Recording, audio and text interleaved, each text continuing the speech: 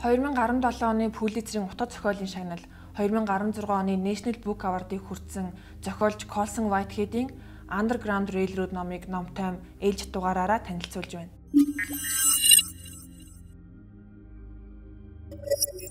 Зохиолын гол дүр Кора Жоржиа мужийн тариалангийн талбайн хар арист боол эмэгтэй.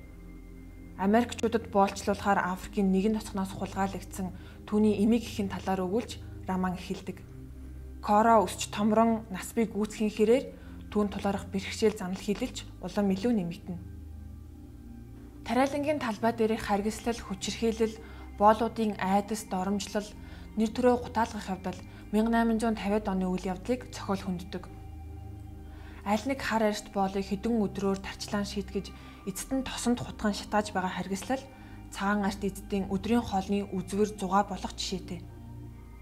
Кора найз Цэзрийнхаа хамт олон жилийн өмнө зутаж байсан ээжийнхаа нэгэн адил бүх зүйлээ эрсдэлд оруулан эрхчлөөг эрэлхийлэн зутаж буйгаар зохиолын гол үйл явдал өрнөдөг.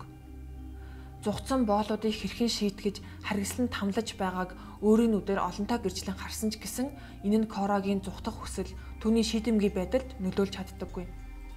Тэд хамтдаа зүхтаж чадсан ч цуутай боолын ангууч Рижвэд мөшгөгддөг. Тэрээр түүний ээжийг олон жилийн өмнө орох гээд барьж чадаагүй үш хонзонгоо охиноос нь аван улмаар тэдэнд тусалж буй хүмүүсийн холбоо сүлбээг илрүүлэхээр нэгэнт шулууддаг. Гисэн хэдий ч үйл явдал төлбөснөөс маш өөрөөр эргэж олон саад бэрхшээл аюул заналтай тулгаран аргагүй эрхэнд бие хамгаалахын тулд Кора хүний амьд чүрдэг. Улмаар тэд хамтдаа зүхтан хойд зүгт хүрч чадсан ч Рижвэ тэднийг мөшгсөн хэвээр байна. Жоржиа мужаас өмнөд болон хойд Каролина, Теннесси цаашлаад Индиана руу зүхтахдаа Кора даан ганц Рижвэгээр зогсохгүй хөлсний ангуучид, дээрэмчид, мэдээлэгчдийн аюул заналтай тулгардагч хар цагаан аристаа ялгаагүй олон хүн түүнд тусалж зарим нь үүнийхээ хариуд амьдралаа хүртэл золиослдог. Ингэхдээ зохиолч төмөр замыг хойд зүгт оргон зүгтгсдгийг тээвэрлдэг өөр мужуудад зогсдог жинхэнэ зүтгүүр бүхий газар доорх төмөр замаар дүрсэлсэн нь маш хүчтэй утга санааг илэрхийлдэг. Газар доорх төмөр зам нь 19-р зууны ихэнх үед Америкийн нэгдсэн улсад байгуулагдсан нууц маршрут, нууц газар байршлын нэр бөгөөд Африк, Америк болоод энэхүү төмөр замыг ашиглан чөлөөт муж улсууд Канада руу оргон зүгтдэг байжээ.